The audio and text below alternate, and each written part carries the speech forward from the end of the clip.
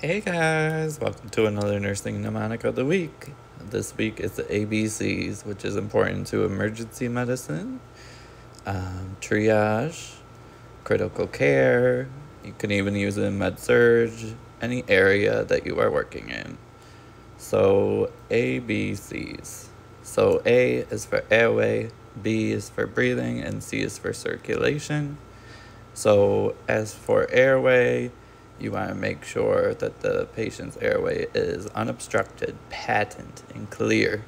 And that's the first priority, because if they are not getting air, they are more than likely going to be in some serious trouble.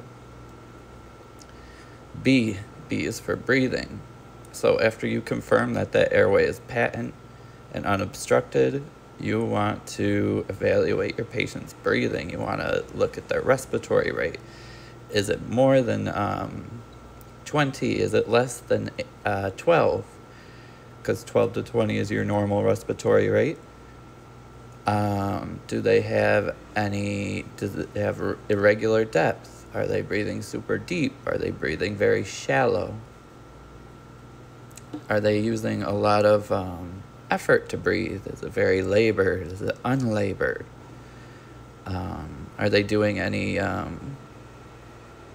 of the normal breathing, such as Shane Stokes or Cosmol breathing? If breathing is okay, then you go on to circulation.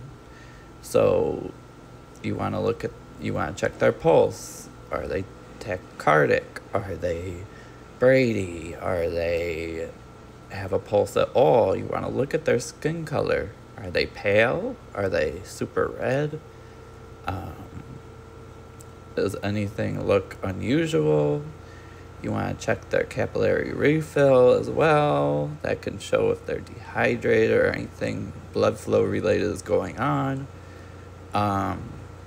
If they have like an MI or a stroke, that also you could fit into circulation, because that is a